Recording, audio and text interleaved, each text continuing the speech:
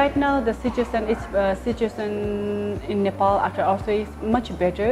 You know, there's lots of school is rebuilding, lots of houses rebuilding, but still like people like in remote area where this far from the Kathmandu, far from the tourism, is still very hard situation. You know, because the government process a little bit late, you know, delaying. So yeah, it's like coming back slowly.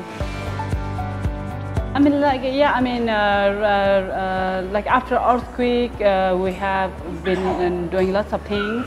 And then right now we're just doing normal things, you know, like we're helping with like a health camp, we're providing medicine, and winter we provide clothes, things.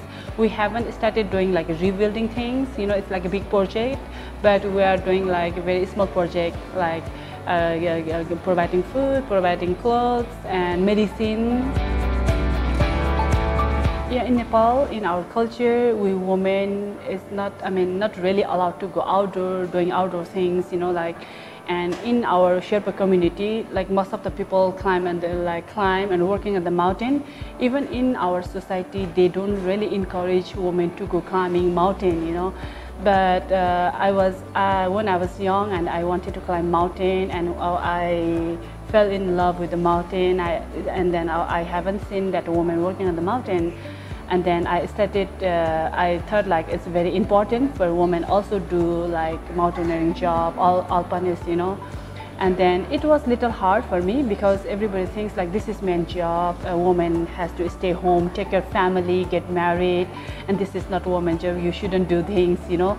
So the first it was quite hard for me, and then after later it's like, you know, people like when I came, like when I won like a National Geographic Adventure of the Year, and then when the media is covering and when people are inviting me in like film festivals, you know, like interviewing, and people think like, oh well, we are doing good things because, you know, like, so now it's much better. Yeah, it was difficult, but yeah.